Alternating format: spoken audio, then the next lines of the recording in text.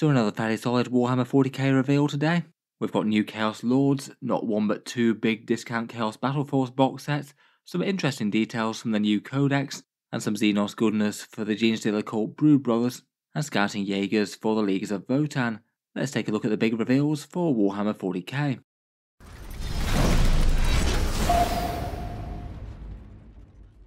Hello and welcome back to Auspex Tactics, where today we're talking new model reveals. And in this one I thought I'd do a roundup of the 40k relevant things from the big new overnight preview at Adepticon.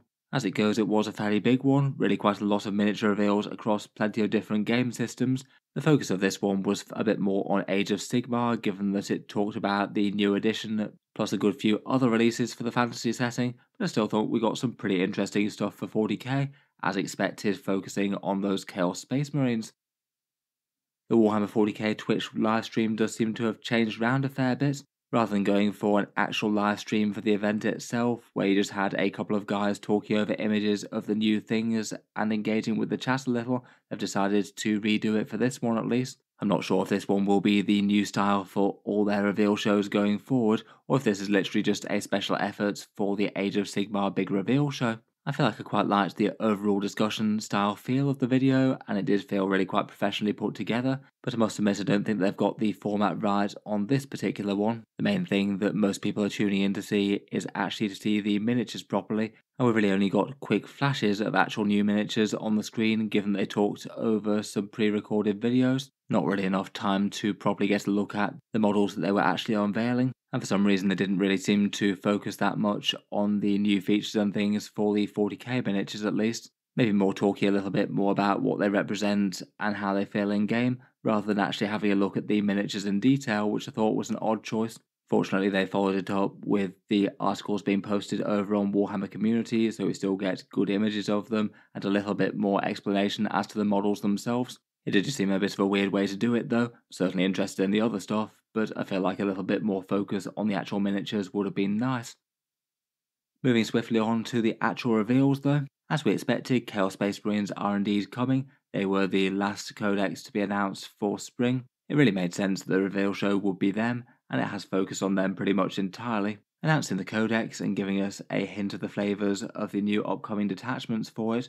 Two new Chaos Lords, one with a jump pack to replace the old one that they removed in 9th edition, and perhaps in a slightly unusual move for a faction launch, they've given them not one but two different Battleforce box sets, each of the Lords heading up one of them. I guess interesting enough for Chaos Space Marine collectors to have two big launch discount deals on the go. Both fairly fun ways to get a whole bunch of Chaos Space Marines on the table, though it did sound like on their stream they really were trying to push some people to get both of them, given that they have the new Lords in them and they made sure that the miniatures don't overlap. Otherwise we've got Kill Team Termination, a versus box between Votann, Hernkyn on foot and Genestealer cult Brood Brothers, plus a Patriarch and Brood Coven set. Both of those at least fairly interesting releases I think, compared with some of the Kill Team upgrade sprues they've done in the past. They also teased Mechanicum for Horus Heresy. No miniature reveals there unfortunately, but it basically means that they're redoing their Mechanicum automata in plastic. And of course, perhaps the biggest thing was that they're announcing a new Age of Sigmar edition with an animated trailer.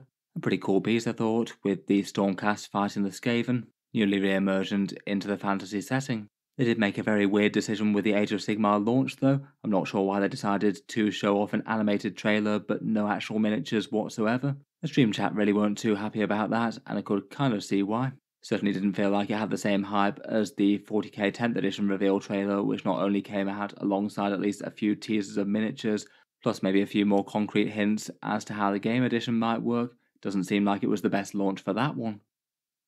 Jumping into the 40k stuff though, let's start out with those juicy Chaos reveals. It looks like the offering for the followers of the Dark Gods are two new Chaos Lords, one on foot and one with a jump pack, two new Battleforce sets, as mentioned, one headed with each Lord, the Chaos Codex which we got some details for, and I guess that will probably be all we get for the Chaos Space Marines, besides maybe the update of the Combat Patrol, which seems to have happened for the rest of the Codex launches. There weren't any other hints that there'd be any more on the way for the Chaos Marines like there were for the Cruise on their reveals, and usually by the time they reveal the Codex itself and give us details on things and talk about Battleforces, I feel like it's unlikely we're going to see anything else. Maybe a shame for the Chaos Bikers, who definitely need an update. There's plenty more stuff that they could do with as well, maybe something like a multi-part mutilator dual build kit, or perhaps some Fallen. Starting out with their new models, first up we've got the Chaos Lord on foot. This is the one that we had teased on the Monday social media post. I guess he's going to be a multi-part Chaos Lord to either go alongside or replace the one from Blackstone Fortress who had the Demon Hammer. I do quite like his miniature though, I think he's quite fun. This one has a fair few more multi-part options, Chain Axe or Thunder Hammer or a Spiked Power Maul that they called an Accursed Maul in his right hand, and then Power Fist or Plasma Pistol on the left hand. This one's the Power Fist option that you can see here. That's kind of interesting for the Wargear loadout. I guess it might mean that he gets a slightly tweaked datasheet to reflect mixing and matching a Power Fist with a different option. There's also the choice of a horned head versus a bear head, and I'd estimate that pricing when he comes out will probably be around £26 or $43 in line with other characters. Overall I think it's a fairly fun model, a reinterpretation of a classic Space Marine miniature. It's covered in skulls and chains, and has a nice classic Chaos trophy rack to display his enemies, and has a tattered cape swirling around him. Overall I think they've done a nice enough job with that miniature. They also gave us a few other pictures of the other option for the Chaos Lord for how to assemble him. This one painted up in a nice Alpha Legion sort of colour scheme. Here you can see that Accursed Maul modelled and the option of the Demon Hammer, the Plasma Pistol and the Power Fist options in the offhand. On Monday, people were quick to identify this miniature as being basically the updated thing that we saw in the teaser trailer. It's an old Metal Chaos Lord that's long out of production. Looks like this guy is pretty much the spiritual successor to that one. He does share a whole load of design features with axes and plasma pistols and a lot of similar styling on his armor plates. The other new character miniature was this Chaos Lord with a jump pack, a model that caused really quite a lot of consternation when they removed that from the Codex last time round back in 9th edition. People weren't too happy as it had been an option for really quite a long time, and they'd literally just been selling the Twin Lightning Claw miniature until a month or so before the Codex went out. Will be quite welcomed by Night Lord players, I think. Nice to have HQs to lead your packs of Raptors. For the Wargear options for this guy, apparently it's Power Fist or Power Axe for his main melee weapon, Plasma Pistol or Bolt Pistol in the other hand. Looks like it's held aloft, sort of taking aim at the enemy and hefting the axe above its head. Or you can swap them both out for a pair of Lightning Claws, again maybe harking back to the previous Chaos kit. Could be pretty interesting for gameplay, I think, getting free stratagems and scary melee hidden within a Raptor squad. I'll be interested to see whether or not he can lead Warp Talons or not. I feel like that would be a big deal if he could. I'm genuinely not too sure which way Games Workshop would go on that.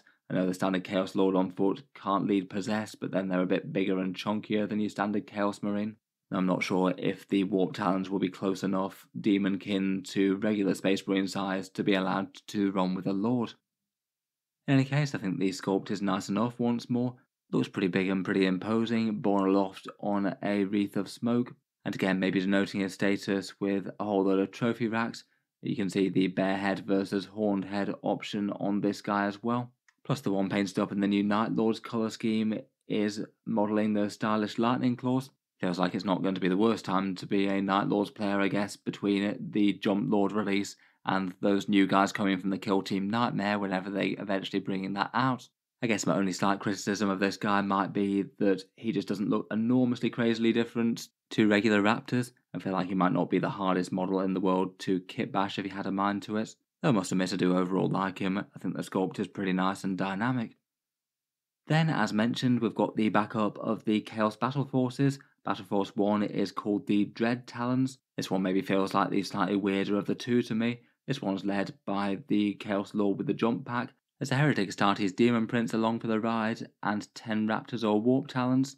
Then, interestingly enough, that fast-moving stuff is all paired with a Cultist Horde, a Dark Commune, 8 Accursed Cultists, and 10 regular Chaos Cultists. I guess those guys are at least all fairly recent Chaos kits, most of them having come out with the 9th edition Codex, so might not be the worst for newer Chaos players to get copies of.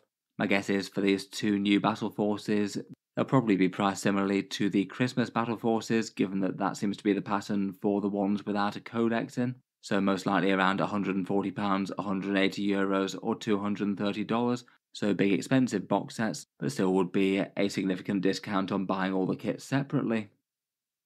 Otherwise, the second battle force is called Veterans of the Long War, a Chaos Lord on foot, 10 Legionaries and 10 Terminators, 5 Possessed and 5 Chosen. More than the last one, I feel like this one definitely feels a bit more like the core of the Space Marine army as opposed to the extra add-on bits. I think these are all pretty handy kits for a Chaos player who's going to have a resilient army to rules changes to have access to. And again, most of them are at least relatively recent models. The Possessed and Chosen were from 9th edition. The Terminators and Legionaries from 8th, I want to say. As mentioned, it does look like Games Workshop are trying to encourage people who want an absolutely massive Chaos army to potentially pick up both of them. That would be a pretty massive financial investment, but to be fair, you would have a huge Chaos force all ready to go with that. Will be interesting to see just how popular these are. I feel like both of them are pretty good. I feel like the Veterans one might be the more popular of the two though. Finally, we've got the Chaos Codex reveal. This one has kind of similar cover art to the previous one from 9th edition, just editing the background as they've been doing with quite a few of the new ones. They didn't go into too crazy detail about this. They did mention that they still get Dark Pacts, and there weren't any mentions of changes to that. They only gave us a few vague hints as to new detachments, saying how there'd be 8 detachments in total, 7 new ones plus the Slaves to Darkness one. Between their hints in the stream plus the preview from Warhammer Community, we got hints like Cultist Horde, Demon Engines and Tanks, Sneaky Alpha Legion, Followers of Vashtor, and Renegades and Pirates. They also hinted that the Word Bearers archetypes one might wind up being represented by the Slaves to Darkness one. I kind of feel like they might have been well served by a Demon King focused detachment with loads of support for Possessed. We don't know that that's not coming yet though. So far it looks like we've only got proper clues for 5 out of the 7 new detachments. I guess one interesting thing to see will be whether or not Emperor's Children are supported. If not, that could be a clear hint that they might be on their way later in the edition, much as we had that same treatment with the World Eaters in 9th. I guess there'll also be at least one new datasheet for the Jump Pack Lord. No idea if the Chaos Space Marines are going to face any model calls kind of similar to the previous releases that we had. The Tau and the Necrons both lost some fine cast characters. I guess the Chaos Space Marines do have some characters at risk with that. Lucius the Eternal and Huron Blackheart maybe come to mind most notably. Given that Games Workshop's keeping the big exciting Battleforce box sets coming, I will say now that I'll do the channel giveaway for May to be for both copies of this box set. 3 winners getting both one copy of each of those Battleforce box sets. If you'd be interested in entering for that, then feel free to check out the end of the video where I'll talk about it a bit more. Moving on to the Xenos though, we've got Kill Team Termination. This is another one of their Versus box sets, and it's kind of surprising that this one's being announced before Kill Team Nightmare's even been released. Feels like that might have had some sort of major delay in it getting to people who want to buy it, given that they teased the Night Lords Kill Team really quite a long time ago now. It was last year in December. The next one after Nightmare though will be Kill Team Termination. This one pits Genestealer Cults versus Leaguers of Votann, and it looks like it's going to be another one of their more miniature focused box sets compared with the ones in 9th edition. Looks like if they're bringing out terrain with it, that'll be available as a different kit. They didn't show that off here. The only terrain bits that they had were these plasma generators. For the main focus for the Leagues of Votann, there's a completely new unit in the Yaegirs, a sort of scouty infiltrate type unit for the Leagues. And for the Genestealers, you get the Brood Coven kit that's pictured here, containing their Mighty Patriarch leader, plus the Primus and Magus HQs, and then the Brood Brothers look like their Acadian kit with an upgrade sprue to customize them to make them more Genestealer cult looking. I guess it means that the value of the box set will be really quite heavily slanted towards the Genestealers here. It looks like they essentially get Cadians plus their own sprue, plus really quite a valuable character sprue. It'll be very interesting to see how that eventually winds up being released individually. If they're boxed in with the Brood Brothers, it could be an interesting sort of value kit for the cults.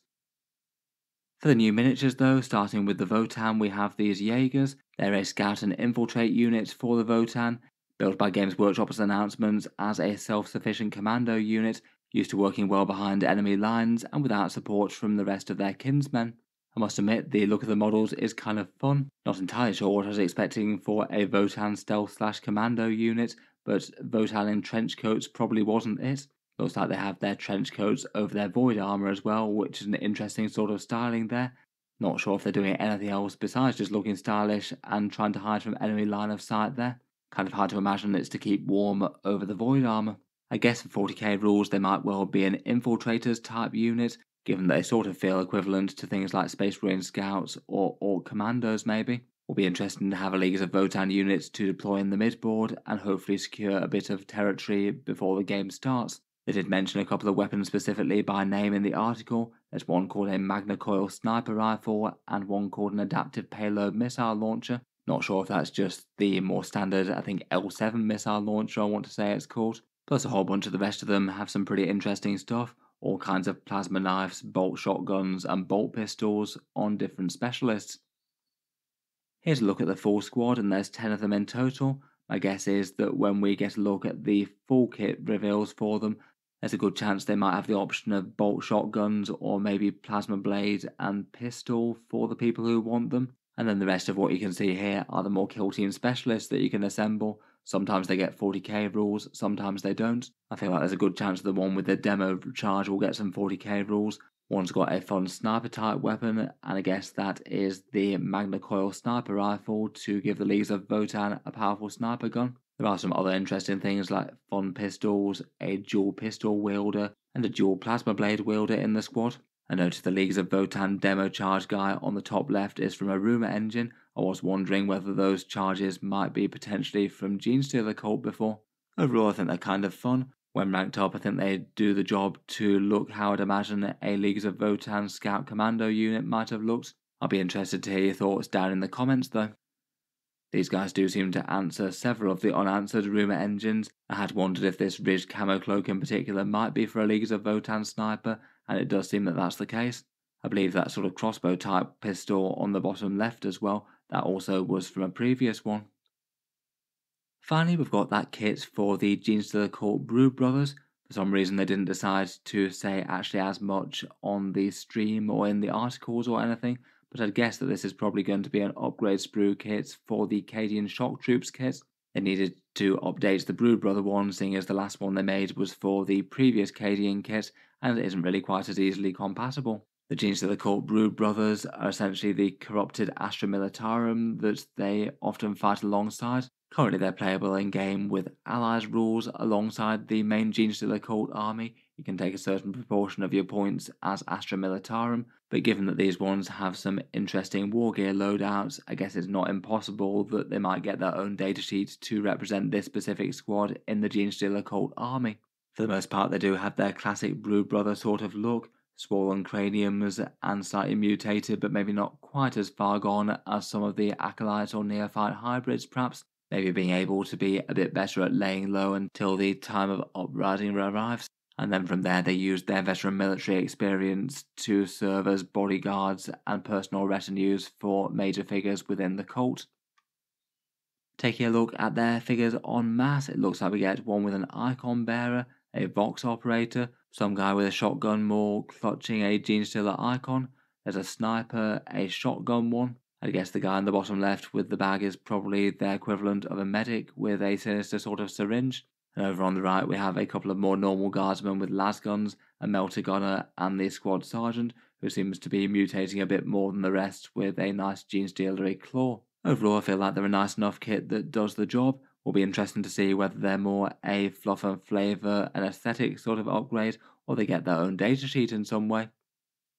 For other things, there wasn't much going on in the Horus Heresy in this one, unfortunately. They did say that there was just going to be a teaser as opposed to a model reveal. I'm kind of surprised they haven't shown off the Horus Heresy command squad though. They did tease the standard bearer for it back in December. Looks like the next major release for Horus Heresy though will be for the Automata of the Mechanicum. They basically had a grainy sort of teaser trailer with an image of Mars flashing up the Mechanicum logo, and I feel like they wouldn't put the effort in of putting an actual entire teaser trailer in there unless there was actually a substantial model release. Feels like they're going to be the most likely to get a Solar Auxilia sort of treatment.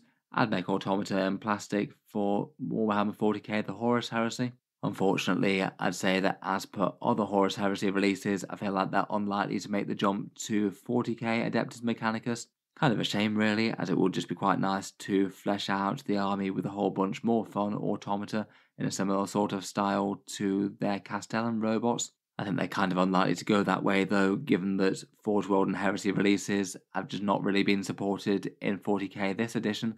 We did get Kratos rules for 40k back in 9th edition, but so far the theme of releases in the Horus Heresy have been not to get 40k specific rules if they get new models. and indeed they took a bunch of things away by translating a few things like Contemptor Dreadnoughts into the Legend section. Otherwise, we had a sinister sort of Vault Door teaser for Necromunda. Not entirely sure what's happening there, but apparently something sinister is stirring under the Ash Wastes. And the Old World reveal was a range refresh for the Dwarfs, basically re-releasing all of their Old Dwarf range for the Old World. Lots of dual build plastic kits and a lot of retro miniatures coming there, alongside a new miniature reveal, which is this sculpt for a Dwarf King on shield bearers. Kind of an interesting idea they're going for the Old World so far. Mainly the thing that they've been doing is just refreshing and re-releasing classic plastic kits. Maybe just releasing a few centerpiece or showcase sort of miniatures to add something new to the army. An interesting blend of old things and new things that are made to fit in with the old. The Dwarf King on shield bearers was again one of their teaser images that they had in the lead up to the reveal show. In any case, look forward to hearing what you guys think of the 40k reveals. I feel like it's still not been too bad in terms of miniature reveals. 2 new characters for Chaos, 2 new Battleforces, a few hints of the Codex, plus 2 new squads for the Xenos between Votann in Trenchcoats and Brood Brother Genestealer Cult. Let me know your thoughts on the releases, or any ones you particularly do like or don't like, down in the comments. As mentioned, I'll just go over the channel giveaway for May, which is announcing maybe just a little bit on the early side here. As mentioned though, given that it's a big exciting Battleforce announcement, I thought that I'd make that commitment early. 3 chances for channel viewers to get both of the new box sets, the Dread Talons ones with the Jump Lords, Raptors and the Cultists and the Demon Prince, plus the Veterans of the Long War with the Lord on Foot, Terminators, Legionaries, Possessed and Chosen. Hopefully that'll be an instant Chaos Warband or army for 3 of you watching. As per normal with the channel giveaways, there's 2 equal ways to enter, both of them links down in the video description. Either you can support the channel on Patreon for any amount. It is what allows me to keep on doing what I do on YouTube quite so much, and that gets you automatic entry into the prize giveaways each and every month. Or you can choose to support the channel on social media completely for free. To do so, do all of these 3 actions: subscribe to the YouTube channel and like the Facebook page, and then to actually enter the draw, then a post appears on the Facebook page on the 1st of May to be entered into the random number draw. Respond to that post with an image of a 40k miniature or imagery, along with your name and the date handwritten within the same photo, the last bit just to deter Facebook bots and spammers. From there I put all the entrants into a random number generator and pick out the 3 winners. The results for that one will be announced on the 4th of May, so a little way away yet. Given the lead time on Games Workshop reveals though, I feel like they'll probably be releasing around about then. At the moment of course there's still the Custodians and Orcs one to go, that'll be the April one. So feel free to join up to the Patreon page and support the channel, or check back on the Facebook page on the 1st of the month to enter for that one, and I'll announce that on the 4th of April. All the links to those things are down in the video description if you are interested. In any case, I thought the reveals were interesting enough, not 40k with the prime focus of this one, but still kind of fun. Look forward to hearing your thoughts as always, and given that it's now 5:15 in the morning, I'll do what all of you guys down in the comments seem so keen for me to do and go and get some sleep. Feel free to subscribe to the channel if you'd like to see more like this. I'll certainly cover Games Workshop's news and reveals as they come out. Finally, if you have been enjoying all the videos, then as well as giveaway entries, there's a few other benefits to signing up to the Patreon page. You get to see certain videos early, semi-regular votes as to what comes next on the channel, and automatic entry into the regular prize giveaways with a chance to win some big model kits each month as mentioned. If any of that's of interest, then the link's down in the video description. In any case, a massive thank you for listening, and I'll hope to see you guys next time.